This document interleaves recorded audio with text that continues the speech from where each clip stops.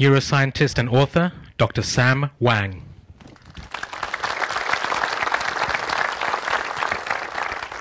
Thanks very much. Today I want to talk to you about willpower. Now, willpower provides a critical counterweight to creativity. We're here today to celebrate creativity and to talk about creativity, but without willpower, creativity runs without the engine that drives it forward. So now in everyday experience, we know what willpower is. We exercise willpower when we say no to dessert. We exercise willpower when we resist an impulse to say something aggressive or to say something inappropriate. We also exercise willpower when we build a family or when we build a company or something that's very important to us, when we build a career. All these things are capacities that we all know about from everyday life and we call willpower. So what I want to do today is talk to you about it from a scientific perspective. Now, I'm a neuroscientist, and so what I want to do today is talk to you about willpower as a capacity that's generated by an organ of your body, and that organ is your brain. And what I hope to do today is to illustrate with some examples from psychological and also some neuroscience literature to get across to you this feeling that willpower is a capacity that's generated in the brain. And in particular, I want to talk to you about it as a finite resource and also something that you can build in your muscle. The way that you would build a muscle elsewhere in your body, willpower is a capacity that can be built and strengthened in your own brain. And so that's my subject today. Now, I'm going to start from a place that we all know about. It's our own everyday experience, of our own conscious experience, and things that we believe to be true about our brains. As it turns out, we all have beliefs about how our brains work, even though we may not be aware of it. And I'll just give you examples of beliefs that we hold about our own brains. It is believed that when you play music, classical music, to a baby or even a fetus, that child will become smarter. It is believed that when you drink alcohol, you kill brain cells. It is believed that when you play Sudoku or engage in brain training software, you're doing something to keep your brain as you get older from losing it. Okay? So these are all examples of beliefs that many of us have about our brains. All of these beliefs are false. Okay? And I'll be glad to talk to you about it afterwards. And I'm going to take a wild guess about which one you're interested in. Okay, but all of these are myths. And I'm going to use these icons here to illustrate to you which things are myths, which things are updated. As I said, I'm going to cite psychology and neuroscience literature. And I'm hoping to replace some myths with research-based facts. And so I'm going to be showing this little icon here.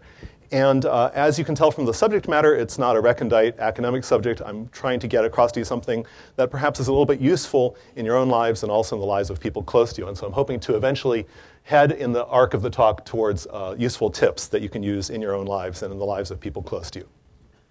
Now, let's just start with a nice, fat, juicy target. And it's a myth that some of you may already know about. But I want to start with a statement that goes back over 100 years ago. This man's name is William James. And William James is a foundational figure in psychology and also in neuroscience. He gave motivational talks and scientific talks. He did a lot of outreach to the general public to talk about what was known about their minds in terms of what at the time was the leading edge field of studying the mind, and that was psychology. And he specifically, when he gave public lectures, said, we are making use of only a small part of our possible mental and physical resources. And he said that in 1908. Okay, so that was a perfectly true statement. But it turns out that that statement got turned into something else, and it got turned into you only use 10% of your brain. Okay, and this conversion occurred at the hands of this man, Dale Carnegie. Dale Carnegie won book sales and influenced readers by saying that you only use 10% of your brain. And so this is an interesting case of a belief that if you trace it back, the farthest back you can trace it, is to this motivational speaker and not to the scientist who said something that kind of resembled it. And so this is just to give you an example of the kinds of beliefs that we have about our own conscious experience, about our daily experience, and that these beliefs often get superseded. And the reason that this one in particular is not true, I'll debunk this one for you, is in fact you need your entire brain, okay? Now, and maybe you're, I'm hoping that I think many of you are scientifically savvy, and so maybe you're not very surprised to learn this fact. But just to give you a sense of the brain as a biological organ, I just want to tell you some basic facts about it. So the brain weighs about 1.2 kilograms, about 3 pounds. That's out of a body weight, a typical body weight of 70 kilograms. And it's a biological organ, as I said. It's an organ like other organs of your body.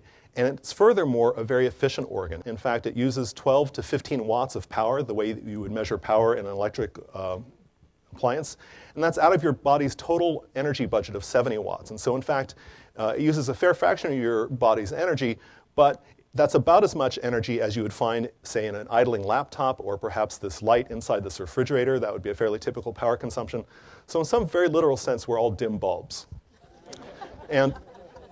But there's an important lesson here, which is that even though we're very energetically efficient, we're also, in some sense, running flat out. And what I mean by that is that we used 15 watts of power to power our brains. But it turns out it's a finite resource. Okay? So evolution has shaped the brain to be energetically efficient, to do a good job, to help us survive and thrive in life, but also has trimmed things down to the minimum, so that as a result, we're only able to, in other words, the brain is a finite resource. And so in fact, it's possible to deplete aspects of the brain's resources. And I'll show you what I mean in the context of willpower. So now we're going to turn to the subject that I wanted to talk about. All right? So now, willpower. As I said, we know what we mean by willpower. I'll give you a technical definition.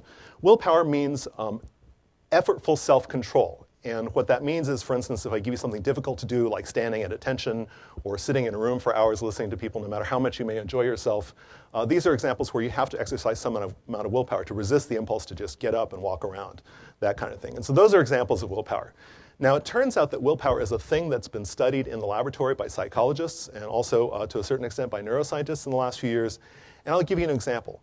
So if I give you an impossible puzzle to solve, you will spend a certain amount of time on it before you give up.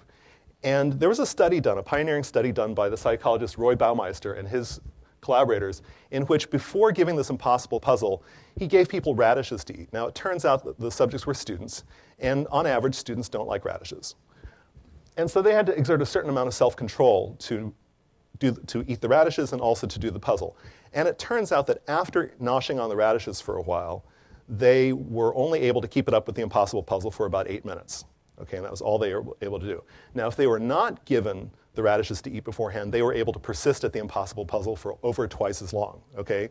So it turns out that there's something going on here. The thing that's going on here is that there's a common mental resource, and that common mental resource allowed these students to do this impossible puzzle or to attempt it, and also to eat the radishes. And when they did one, it appears that the other one ran out.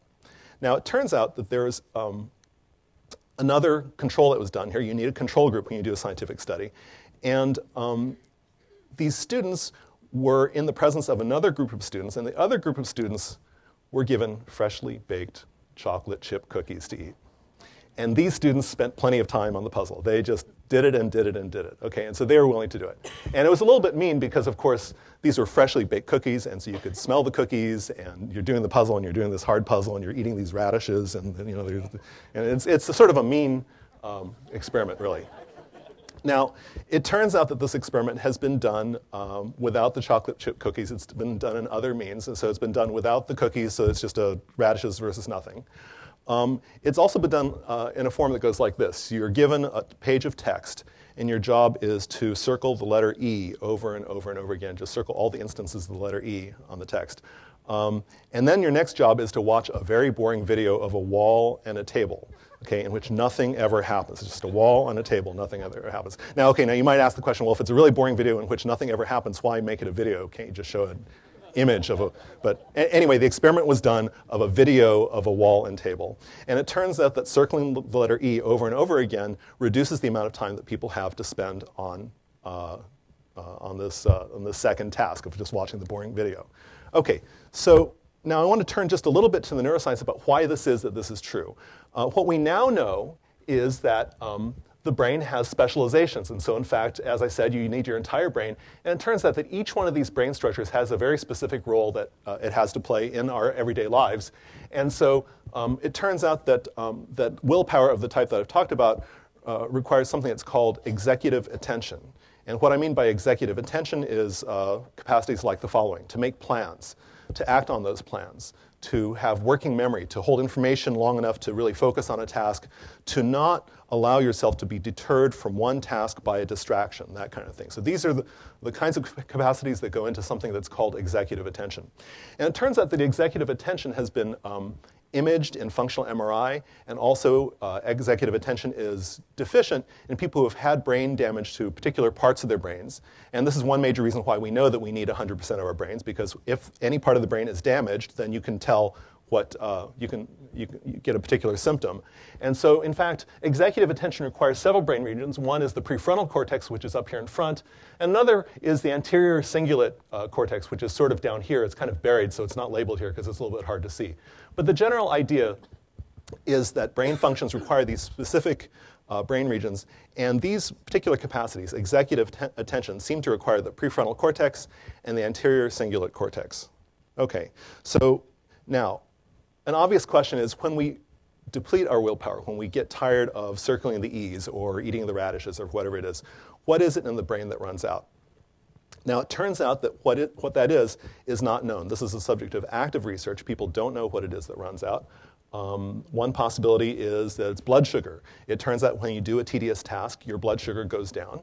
It also turns out that your prefrontal cortex is particularly demanding of sugar, and so as a result, depleting blood sugar seems to deplete one's stored willpower. In fact, in that radish to impossible puzzle task, if the students who took that task were given a glass of lemonade, a glass of lemonade containing sugar, that boosted their performance on the second part, so they suffered no decrement in the performance from the first part of the task to the second part of the task. And if they drank diet lemonade, it didn't do that. Okay?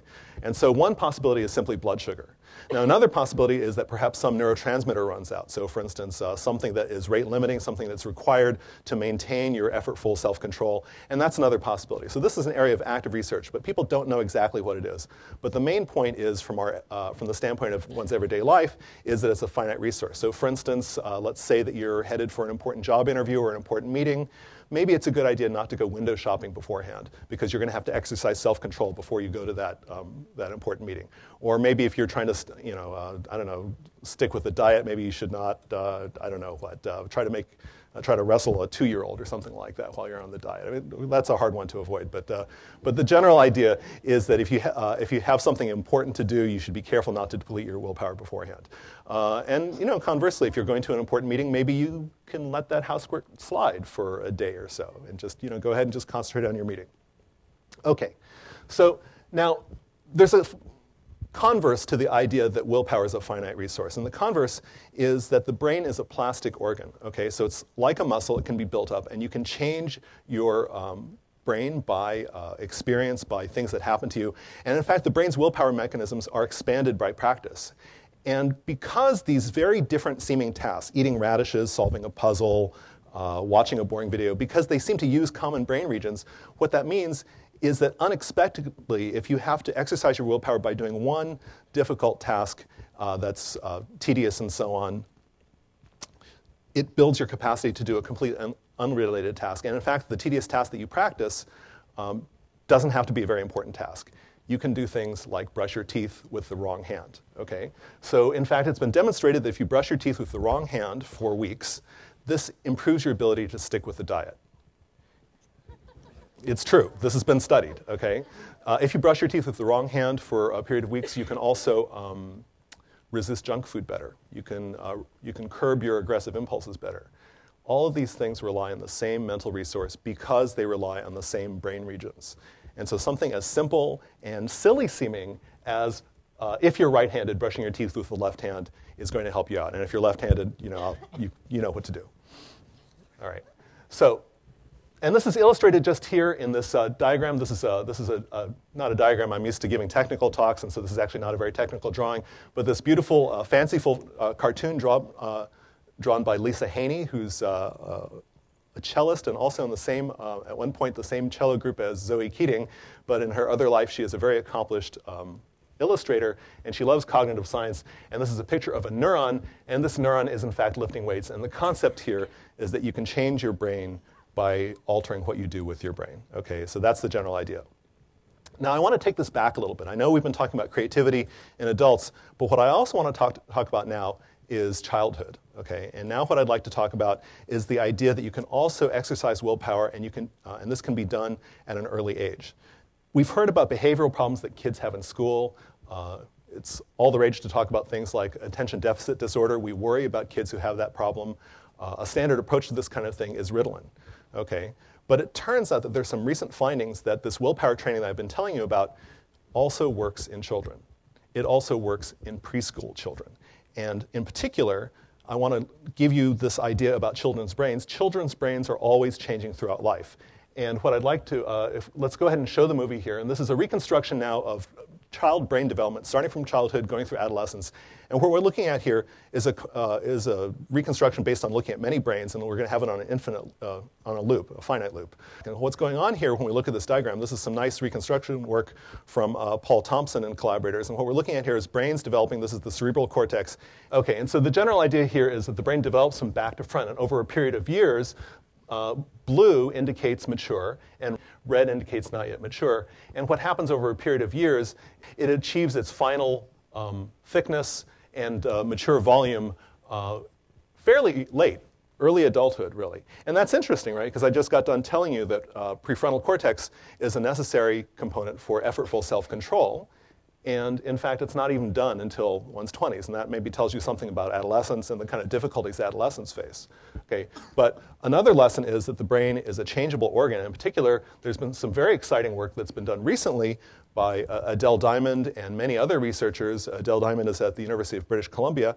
And the idea is that you can train self-control in preschoolers. And in particular, what you can see is that when you take preschoolers and engage them in imaginative play, you can engage them in things where they have to make a plan for their play and then execute that plan throughout the day.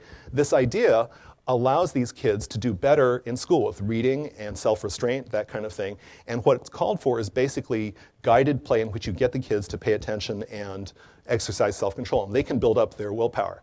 And it turns out there's been some exciting evidence that this persists throughout life.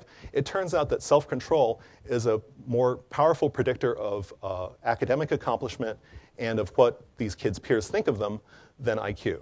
Okay, so self-control is a more salient predictor of measures of success that we have than intelligence tests. So that's interesting. I want to end by taking this back to neuroscience. My co-author on Welcome to Your Brain, Sandra Amit, has been interviewed on the subject of dieting, and she got interviewed and she talked about these willpower training things that I've been telling you about. And it turned out that the editor came back and said, well, could you not use the word willpower because it seems like kind of a dirty word. We don't really want to talk about willpower. It kind of implies that people are weak.